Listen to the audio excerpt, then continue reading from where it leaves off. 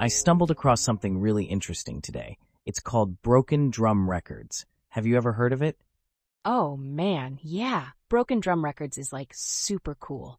It's run by Vince Millette and Louis Counter. They're these guys who've been like bending musical genres and breaking all the rules for over 3 decades. Wow, that's a long time. What kind of music do they have? Oh, they have all sorts. They love, absolutely love weird medieval and Middle Eastern instruments. They're into dubstep, D&B, drum and bass, heavy metal, prog rock. The list goes on. That's quite the mix. Do they have any alter egos or anything? Actually, yeah. They have an alter ego called Thousand Yard Prayer. It's like the same guys exploring even more strange genres.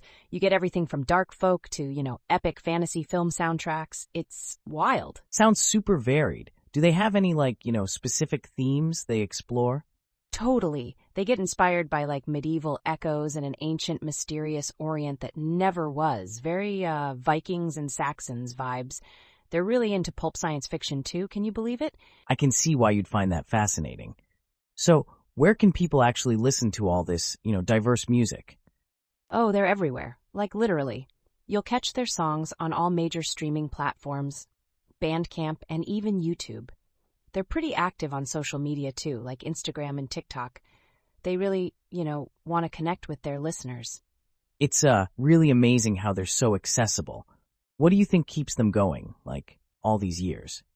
I think it's their passion for experimenting and their love for creating new sounds. They release a lot of music just because they can, and I just really think they love the art of it. That's really inspiring. I mean, constantly changing and evolving that way, it's kind of refreshing. Absolutely. They're like true innovators in the music world.